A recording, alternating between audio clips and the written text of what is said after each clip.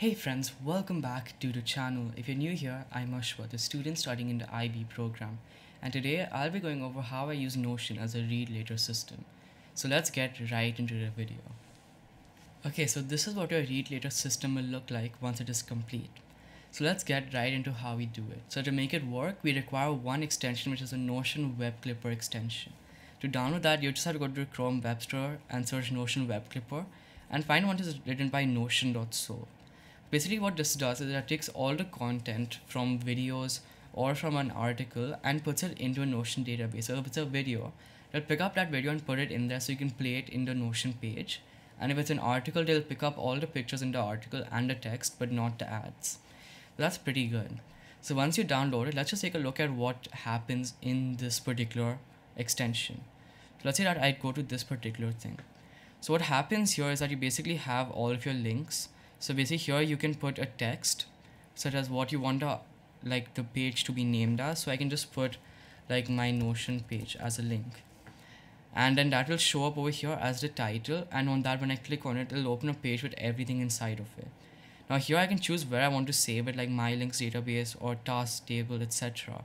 So basically save it to a particular table, or you can choose particular pages as well where you want to save this particular article.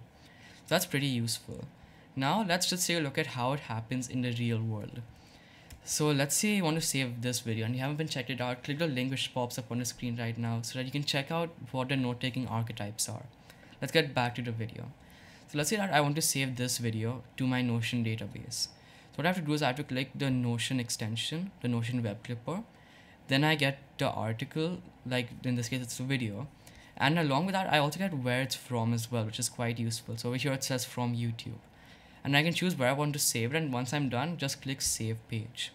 Now you have an option to open this in the Notion app or just cancel out of this and just let it stay in that page and you can get back to it later.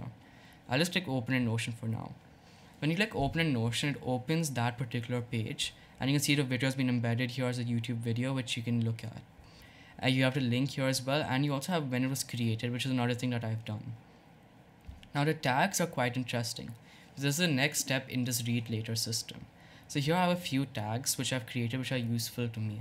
So here I can put something like it's from YouTube and it's a video. And it says for personal development. And this is quite useful and I'll show you why. So over here you may have noticed that there are a few pages up here and they all stem from these tags that I've created.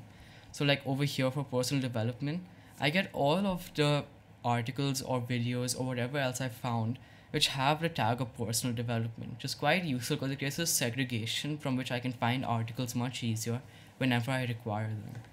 So it's quite useful. Now the way that this works is you have to go into filter and then choose the tags option. So like over here, you have to choose which one you want. And as already chosen tags and I can't choose it again. So basically let's just delete this filter for now. So I do add filter, tags, and I choose which tags have to be contained in the tags column, and they'll show up over here only. So I choose personal development. I'll only see ones that have personal development, as you can see. That's really useful to me, and it is basically how this entire read later system is created. So like videos will only come up here which have the video tag. Articles which have article in them will only come up here. So that's basically the entire read later system. And oh yes, before I forget, this is just a cover which you can just take from Unsplash by searching whatever you want. So you can keep it as books as well if you want it to be that. So this is essentially my entire read later system in Notion, and if you have any questions, you can put them in the comment section down below. And thank you for watching this video, and I'll see you in the next one. Bye bye.